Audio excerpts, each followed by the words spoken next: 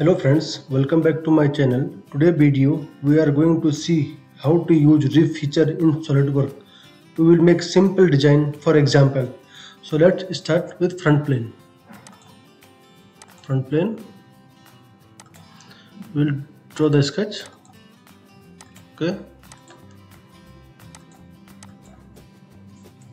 100 mm. Okay. Go to feature, extrude up to 10 mm. Okay. Now select this face, sketch, normal. Draw one circle here. Okay. Your die will keep 36 mm. Okay. Now select your offset entity. Select this circle. Here 5 mm. Okay. Now go to feature, extrude face. We will extrude up to 25 mm. Okay. Now select this face, sketch, normal. So draw one center line here. Draw one circle here. Okay. For construction. Okay. Then dimension will keep 95 mm. Okay. Now select here right plane, sketch and normal. Right plane, sketch, normal. Okay. Now select your line and this circle, the inner circle. Okay, here to here and here.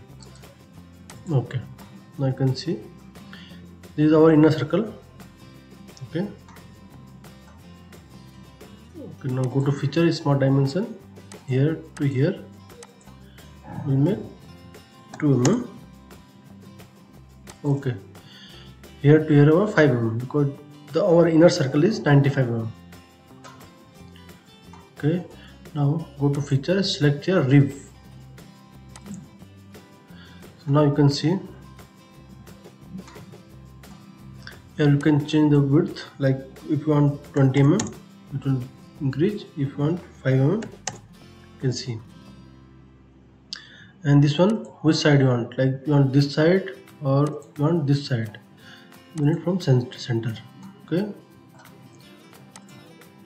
here we'll make 10 mm. Okay, now you can see. Now select the hair flat, select this corner 10 mm. Okay, this side also select this line, flat. Okay.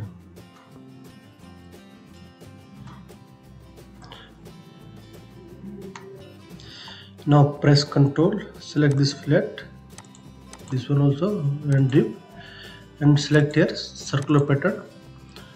Direction, select circle, 360 degree, equal spacing or 4. Okay, now you can see. Let's hide this one. Right. Select this face, sketch, normal. Select this one, convert entity, go to feature, extrude base bus and extrude up to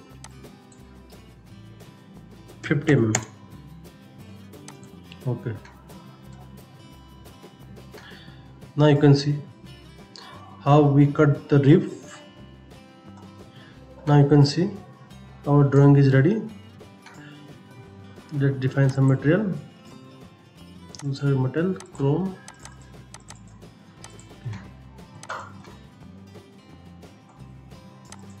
Or steel.